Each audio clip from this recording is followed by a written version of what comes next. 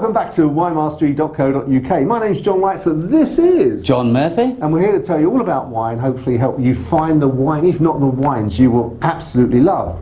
Now, we've been doing this for nearly 2 years now. I think actually over 2 years now. Crikey. Time goes quickly when you're having fun. And we were, a couple of emails suggested that perhaps we're going on a little bit, if this is supposed to be for beginners, we may be sort of getting ahead of some people. So we thought it'd be worthwhile just having a very sort of back to basics introduction to how to taste wine. So we're taking it very easily, very sort of easy level. We're not trying to get too complicated in this, but just so you've got the basics for being able to appreciate and taste wine. And we're all going to be guided, including myself, by Le Master. Oh, I like it when you call me that, John. But yeah, we are going to keep this really quite basic to begin with, and just show you how to taste wine, what you should be looking for, what process you do go through to find that wine or to taste that wine, which then in turn will help you enjoy your wine more, we would hope, and then find again that wine that you're going to love.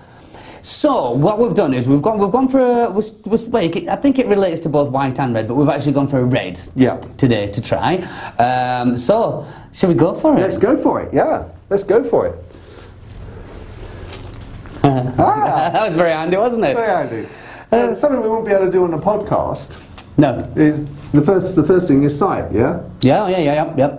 But yeah, the first thing, I mean, when the exams I did were through the WSET, which is Wine and Spirit Education Trust, and you did get there's a big bit on how to taste the wine, and because every wine really does taste different.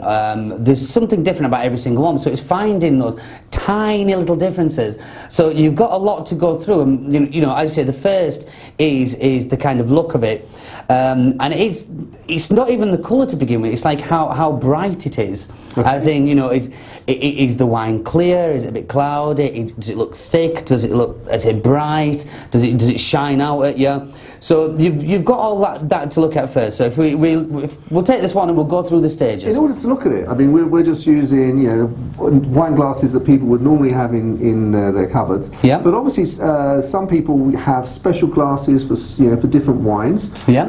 Does that make a big difference in how you look at the wine, or not really? Not in how you look at it, I wouldn't say. Not massively. Well, to be fair, even in the nose and the flavour of the wine, these different glasses do make a subtle difference to them, and I recommended different glasses for, let's say, a Bordeaux, for instance. It does make a subtle difference, but it is very subtle. But as beginners, we won't get into that just yet. And I guess as a beginner, you wouldn't understand or wouldn't be able to detect those subtleties. So you probably need to be a bit further down the road before you start needing to worry about, do I need to get a special glass for this particular wine? Yes, but yeah, I would. I'd hold back on that one. Okay, good. Sorry to interrupt you. No, you go for it. It was in full flow then. No, you ask questions whenever. Okay. This is what it's about. Right. So we'd look at how bright, dull, or what we'd go for now. For me, that I can see, and it's shining through, looks very bright to me. I would describe that as a bright looking wine. Yeah. Lots of reflections, clear. Yeah, and unfortunately you can't see that on camera. But if you were to have a look at your own glass and see if it does look a bit dull, I say a little bit cloudy, but that looks refreshing. It looks like you're ready to go for it. I have to say, the particular one we're looking at is, just because we have to choose one as an example, we're using Malbec, aren't we? This is very dark, isn't it? I mean, compared to some, it's quite dark. Yeah, which that then again leads on to the next part of it, or the actual colour. And of course, you've got a huge spectrum there as well of different colours that you could name, because you could go from the very light we've got some very light rosy colour. Now, for instance, this one I would say is more kind of garnety ruby colour, and then you could really get down into kind of a purple, a really rich dark purple. And most wines, the characteristics you can tell almost from the colour. You could do. Yeah. I can't, but you could do when you get down that line. Yeah. So then you would look at, after how bright, you then look at the colour. And as I've said, I think that's got that kind of nice deep garnet colour. Now, what we are doing here is actually we're getting it from the lights as well, which can be, a lot of people automatically would hold the glass up to the light and have a look, but the truer kind of telling of the colour is actually just have a white piece of paper and hold it to the white piece of paper. That's the better way of doing it. But for today's purposes, we can tell that has got that kind of, say, that garnish, ruby, rich looking again. So, you know, that again, if you were, I know when I go out to do the tastings, we have to make notes of absolutely everything. Let's say, to make them all different, which they all are, but it's just finding those little small differences. So after the colour, we would then go on to the nose. Okay. So to you and me, the smell. Yeah, or well, the smells. Yeah, we'll call it that for today, John.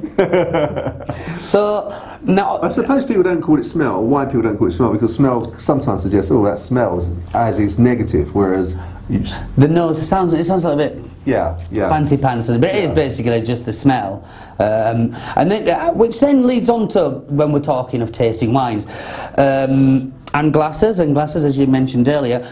To really get the nose, we need to get the air in the glass and to liven it up a little bit, so we can make the most of that nose to get as much as we can from it. So you will often see these wine folk just swirling around the glass there. It's that simple. That's all you have to. Helps get the air in there, so all the aroma is just sitting on the top of the glass there. So then you will get your nose right in there and give it a good old smell. Yeah. So let's give it a go.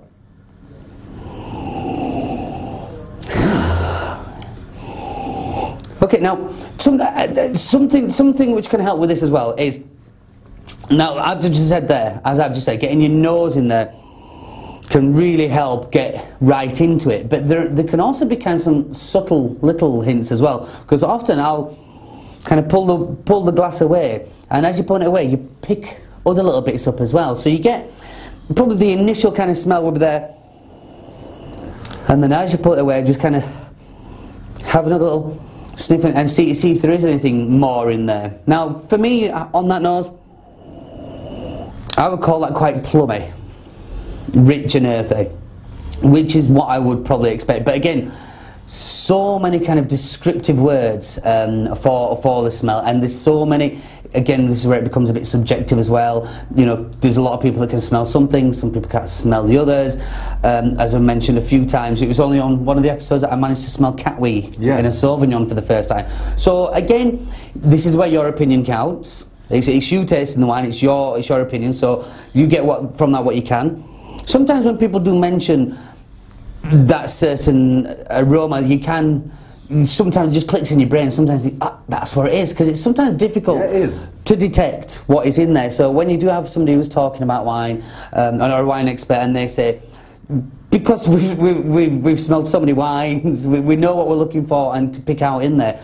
So I would suggest, actually, obviously people might not have the, you know, if you're watching this at home and you're trying it with a glass of wine, actually don't feel frightened or don't think it's cheating to actually look at, you know, get a book or look on the web and see what you should be tasting out of that particular grape, because actually it's not cheating, it's actually just helping your brain say, oh yeah, I can smell that, or I can't. But especially you, in previous episodes, if you watch them, certainly John will say something, and as soon as he says it, my brain recognises, but I'm grappling before that. But likewise with a book, I think, if you say, these are the sort of things you should be getting, or not should, you could be getting from, then I think it helps you. Massively so. I mean, you know, people who talk about wine and drink wine and taste wine, that's where we got our knowledge from to begin with. It is reading about wine and having a go of it, getting stuck in yourself. And there are some really good books out there, and it really does help. But again, for me, it's nearly always been an on-the-job thing, having to go see what I find in there. But no, the books and the internet's amazing for that kind of thing now, isn't it?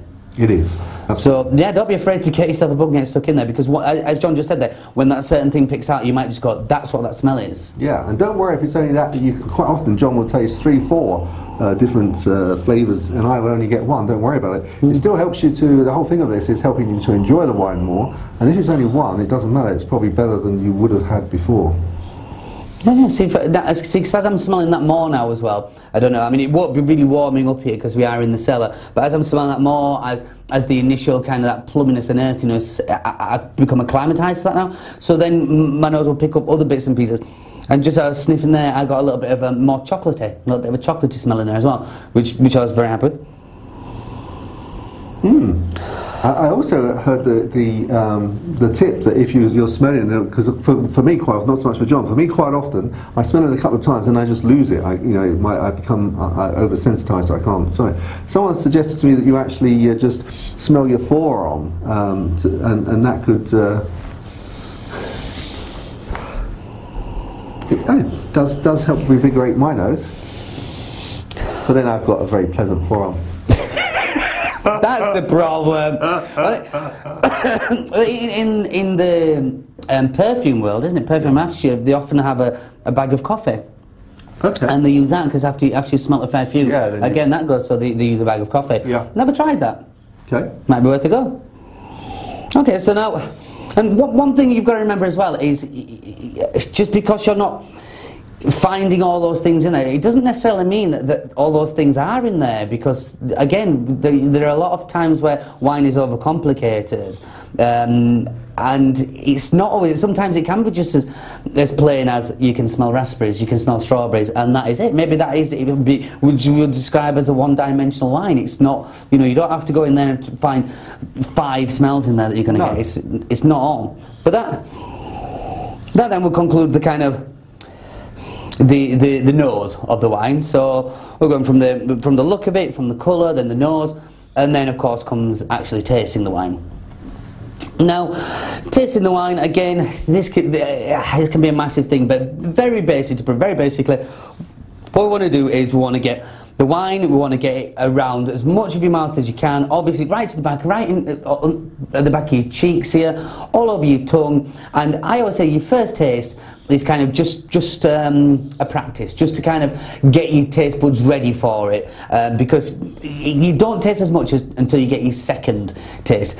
Now, then when we got on to the second one, there's that thing about getting the air rolling through your mouth. Now, you will often see these wine people who make this slurping noise, and I know it is a bit, it sounds a bit odd, it looks a bit odd. It looks a bit pretentious. It does, but honestly, it does massively help. I mean, if, when you're in a party and things and you're just drinking the wine, obviously it's something you wouldn't do, but when you are taking it down to a real tasting, and again, looking at every kind of minute difference in every aspect of the tasting, taking part in all the tasting parts, you do really need to get every edge you can. So that pulling of air in your mouth really does help open up the flavours.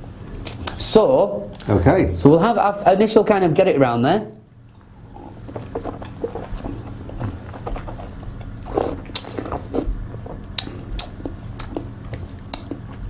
Which is fine. Sometimes with it being your first wine as well, it does kind of, it doesn't show the true flavour of the grape. So let him do that. Just kind of warms your taste buds up, ready for it. Also, it's getting rid of whatever other taste you may have in your mouth. Yeah. So that'll be the first taste. So we'll go ahead and have a second taste.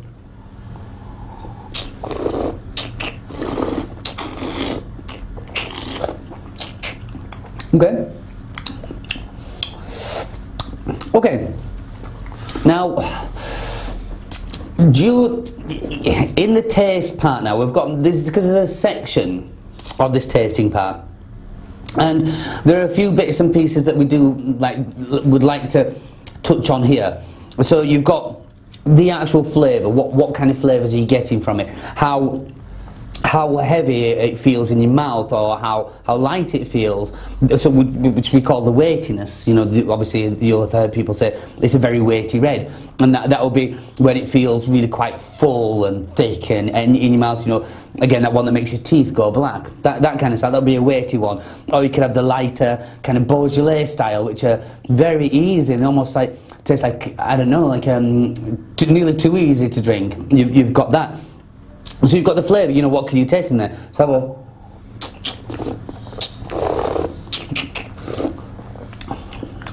a... See, for me, that moves on. The plumminess I had on the nose is actually for me more cherryish in the flavour. More lighter berries, like we were saying, because plum you would say is quite dark, and you'd expect a bit of weightiness from that. This is actually, I would say, a little bit more red berry a bit lighter than I would have expected, but that would be the taste. Weightiness, I don't think this is overly heavy. You know, I would say that sits in the middle compared to, again, which I wasn't expecting with the Malbec. I was expecting a bit more weightiness, but that's absolutely fine. It's just a style of Malbec. And then what you look at the end is the kind of the length, and this is like how long that kind of lingers there, how complex the flavour is. You know, because some wines, as we've had many times, where you'll have it and it's nearly too easy to drink because it doesn't hang around. It's very swift. It's very easy to go, not overly complex. Which again is a style which people like. It's not a particularly bad thing. In fact, it's not a bad thing at all. This one, I would say, sits in the middle. It hangs around for a while. It's not overly powerful. The length in there is not too long. No, I think it's what we describe as well balanced. It is well balanced. Everything seems to sit well. The tannins in there, we have discussed tannins many times, but that's the dryness, that dry edge, which is nearly, you can't really steer away from them in your red wine. They are there, but it's how well, you know, the winemaker addresses them or uses those. And that, for me, the tannins aren't overly apparent, so they're not too stringent. You know, when you get those which do, and again, it's a style that some people like. It's not for me really. It doesn't really appeal to me. But that is quite soft on its tannins, is how I would describe it. So. Yeah, the tannins, I mean, they're there, but they're not spoiling that wine at all. No. So I mean, that then gives you an overall, if you were to make a little box in all these things we spoke about, how bright it is, the nose, the flavour, the after flavour, or the length, if you had a box for each one of those, and you were to make a note in each one of these, you really would. The wine, although you might taste one night, and you make the notes there, you'll taste another one the next night, and if you were to pull it to pieces, you would see just how different each wine is. And then from that itself, you can then mark the wine as to how much, you know, how you would score it, as we've been doing in these latter episodes. So, but that would then score it to suit you. Yes. As such. So then you can make, and a lot of people do, make kind of little diaries of the wines they've had, the wines they like, or wines they'd want to discover, or wines they've liked, so where do they go from there? Which is a little bit like what we're doing. And there's also apps that you can do that with now. Oh, yeah. You sort of score, and it just keeps a record and actually goes into the main database so you can see everyone else's scoring and whether they think the same as you, if you want to do that. We're living in the future, John. Hey. But yeah, that kind of covers, I believe, unless I've left anything out there. I think that covers it. I mean, I think what we'll do one on white wine as well, not into red wine at all, you may find this a little bit, well, you know, I'm not going to get that with white wine, so how do I taste white wine? So in a couple of episodes we'll also do one on white wine, which is obviously the basics will be very much the same. Yep. You're just probably looking for slightly different things. Yeah, we might up a little bit on for the white, and just throw a few more little bits in there, which will just take us away from the basic. But it'd be the gradual way to go. Excellent, super, wunderbar. It was a nice Malbec as well, actually, John. Very nice Malbec. Yeah. Excellent. Okay, well, fantastic. I say, well, in a couple of episodes we'll have a look at a white, and John will go a little bit more into detail for those of you that want to just take it there a little bit further. In the meantime, I hope this has given you some ideas about tasting wine, and give it a try. I'm sure you'll enjoy it. Cheers. Chin chin. Chin chin.